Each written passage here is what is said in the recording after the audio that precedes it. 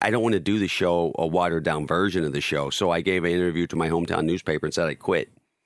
That's very admirable, though. MTV said, "You what?" Yeah, yeah.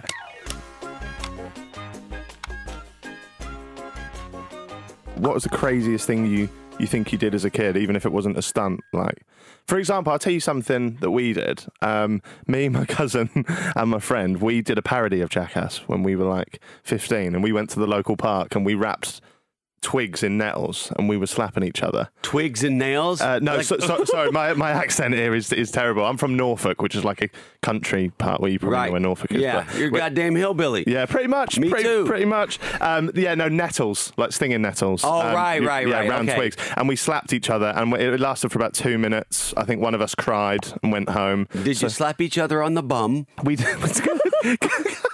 Is that your British accent? Yeah. It's as good as it gets. It's not like it. It's not too bad. It's not too bad.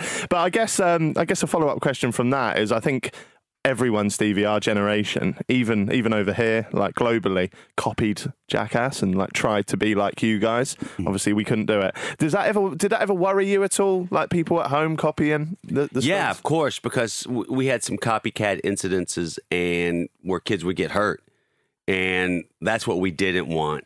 Right. I mean, we say don't try it at home. We meant it because we don't want anyone to get hurt. We want to get hurt for you. Actually, the copycat incidences led to the downfall of the TV show. We were only on the air 9 or 10 months filming the TV show, and then there were some copycat incidences. And it was an election year, and a senator named Joseph Lieberman, his platform was "Be Tough on Hollywood." Oh, wow. So he came down on the network, the show, and me personally. And MTV, you know, it's a big, you know, they're part of a big corporation, so they felt like they had to do something. So we got an OSHA guy assigned to our show, telling us we can't jump off anything any higher than 4 feet. 4 feet? Yeah, and it's like, do you know what we do? Yeah. And so by the third season, which was, you know, MTV ordered the show in blocks of 8. Yeah. And they call that a season. Right. But it happened within 9 or 10 months. It was very hard to do the show, and Jackass is silly and absurd and dumb, whatever you want to call it. But it means something to us, and it's like I don't want to do the show, a watered down version of the show. So I gave an interview to my hometown newspaper and said I quit. That's very admirable, though. MTV said, "You what?" Yeah. Because we were still under contract. Yeah. So there's a lot of back and forth. That's if you don't mind me saying, I think that's quite admirable, though, because I think, like, am I right in thinking you were kind of just starting out on this journey back then, surely? So a lot of people would have probably just carried on doing it under other people's terms just for the paycheck. Yeah, all we have is the truth on Jackass, really. I mean, we have relationships, and which is a huge part of it. Our friendship is probably the biggest part of it, and then we have all the stunts and pranks, but everything is real, right? Yeah. I don't want to give someone a half truth by doing a half-assed job. I mean, how would you do a show jumping off of things 4 foot high? There's like, fuck it, I quit. I'd actually do that. Yeah, you could yeah.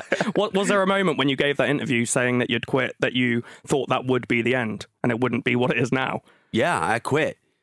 You know? Yeah. But then I think someone, and I understand MTV's position, right? Yeah. As a big part of a big corporation, and since then, MTV, Paramount, we've all been great partners. Yeah. But like every relationship, you go through ups and downs. And someone, I think, from MTV Films, David Gell, suggested that we do a film.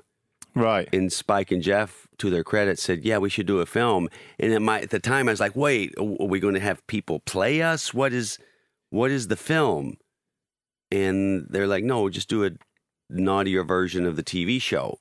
And, ooh, I like that. I know how to do that. And that's where Jackass was truly just... It's what it was meant to be. Yeah. Right? Yeah. TV show was fun and pretty good, but we really weren't so good at playing our instruments on the TV show. I remember, I was having trouble writing more ideas by the third season. Yeah. Because I like, what is, like, I really hadn't landed on what it is. Mm-hmm. But when we did the film, like, I think we got it, and the ideas have been flowing. They haven't stopped ever since. Right. You were telling me that you read that Johnny's. You can confirm if this is true or not. The first stunt you ever did, way before Jackass, was when you said. Am I right in thinking you shot yourself in the chest for a magazine article? Right. That was for Big Brother magazine. That was one of my. I think that was my entry into the stunt world. This is before Jackass, and it was like a participatory journalism type of article. It was my poor imitation of Hunter S. Thompson, right? Right. Because he would inject himself into the articles, like Hell's Angels. Yeah. But I mean, he got a book out of it. I just got it on basic cable. It's a high-level entry. Like, why didn't you start by smacking sticks and stinging nettles? Yeah. I mean, do you think you went too big too soon? Yeah, maybe. It's like, where do I go from here? So what was it? You were testing. I tested 4 things. I tested pepper spray on myself, a stun gun, a taser gun, and I shot myself in the chest with a 38 with honestly, the cheapest bulletproof vest they made, because I was broke at the time. And my mom gave me $300 for Christmas, and I took that money and bought the cheapest vest they made. I mean, I'm all for saving money, but I don't think you should be saving money on a fucking No, I'm with you. Vest. But, you know, anyone who's going to do that is not thinking about that.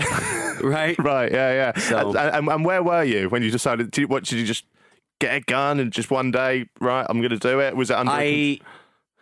Yeah, I mean, we planned a day to spend. I first shot the first 3 things in my friend Beautiful Jason's backyard. Yeah. Because we could do the pepper spray, the stun gun, and then the taser gun there, but we're in the city, so I didn't want to fire a gun off in the city with people around, neighbors around. So we just got on the freeway and ended up on the 14 in the middle of nowhere and pulled off on a fire road. And I was like, okay, let's do it here because no one's around. And there's no hospital around. Except for some, like, I was getting ready to shoot myself, right? I was sitting there with the gun. You're the first guest we've ever had on that said that.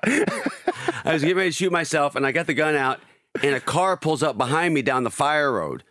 And it's this group of people, and they pull up, and I put the gun behind my back because I don't want them to see it and freak out. Fuck. And they were gacked on speed, like you can tell, and they're doing their job. They're like, do you know where the recycling center is? I'm like, yeah, just, go down here and take a left. I was just trying to get them out of there. Your Joe's doing the same thing. Yeah, and then they left. I got the gun back out and shot myself. How did it feel? The vest actually worked. It dispersed the impact across my chest. I felt like someone hit you in the chest as hard as they could with a shovel, right? So it knocked me back, but I didn't fall down. Fucking hell. It's weird because obviously you've had a career and a lifetime of doing these stunts now. So obviously you probably still get somewhat nervous in that. But back then it was like a boxer who had never been punched before, but going up against Tyson Fury or one of the greats. It's like when you're stood there. Tyson Fury is fantastic. Yeah, we love him. We love him. I mean, when he gets on the mic and starts singing songs. Yeah. I was watching one. What's the Aerosmith song? I miss. Oh, I don't want to miss a thing. Is that like that? He got on the mic once. You think he's going to sing like one verse? He sang the whole fucking song. Yeah. I'm like, this guy is great. It goes on a bit too long, doesn't it? But everyone enjoys. No, it circles back around to become great. Right, it becomes uncomfortable, and then it's like the commitment. You're like, this is awesome. That describes your stunts, to be fair. So you've shot yourself. You must be nervous. Do you think in that moment, and also you're not doing it for a fucking movie, you're just doing it for like an article at this point. So are you worried about death in these moments? Sure. I was hoping the vest worked. Because, I started doing all this because my then girlfriend got pregnant and I had a daughter on the way, and I'm like, shooting yourself seems like the right thing to do when that happens. That was my best guess, right? I'm like, I got to make an impact. I got to do something. And so I started, my friend John Linson got me a job writing articles for magazines. He set me up with this editor, and I was living next to Antoine Fuqua at the time, and he hooked me up with a commercial agent. And so because I had been pretty lazy in partying up until that point with my 5-6 years in Los Angeles. I moved there straight after high school, like a month later. Yeah.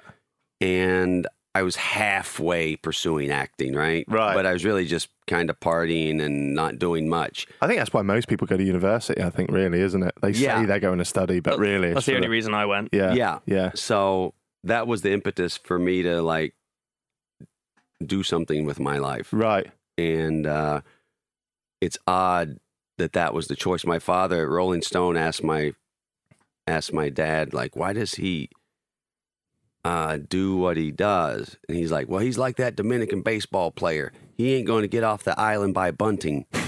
But that's probably not going to play here because you guys don't know what bunting is, right? Nope. Yeah. Is it rowing? No, baseball. Like, You know baseball? yeah, never mind. Fuck it. Alex doesn't bother explaining it. He knows we're fucking idiots. There must be something that would keep you up at night if you knew you had to do it the next day. What's worse than getting in the ring with the bull? You know, they want to kill you.